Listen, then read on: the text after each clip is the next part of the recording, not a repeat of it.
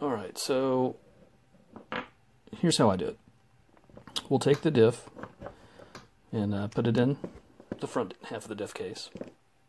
And what I'm also going to do is, the reason I put on the rear cap is because you want the diff, or the diff itself, to be in the same position that it's going to be in the car. So we achieve that by putting this on, putting in the screws, and it presses the diff all the way in as far as it's going to be while you're running it. If you were to do this test without the rear cap, the diff may not be seating all the way in, if that's the case, then the gear mesh itself is not fully engaged. So if you were to try to set it out here and then put on the cap and then cinch this down, then that extra pressure is going to actually push the gears closer together. So once you have the diff in place, grab the out drives. I'm not going to put the screws in just because of time.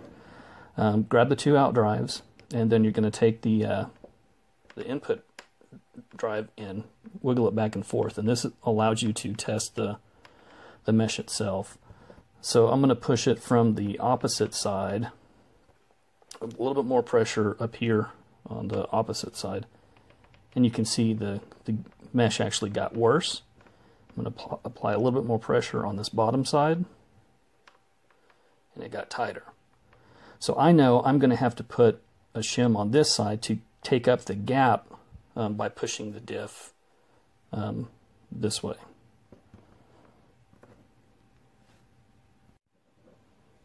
Okay, so now that I know which side that I need the shim to go on, I will put the shim on. And I know that I needed to put it on this side from the last video. So what I always do is I start with the shim side first and just kind of wedge it down, sort of wedge it. I'll use my thumb to kind of hold the shim in place, so no matter where I go, it's always going to be in the same place. And you can see there's a little lip in the diff case, so you just kind of press it down in there, and then you kind of spin the diff to get the mesh. Oops. It does take a little bit. And then push that little shim down in there to make sure that it's seated properly. And then, just like we put the diff in on the shim side first, I'll also kind of angle the diff case and just kind of fold it over and then bring it in on the other side. And then it's in there with perfectly.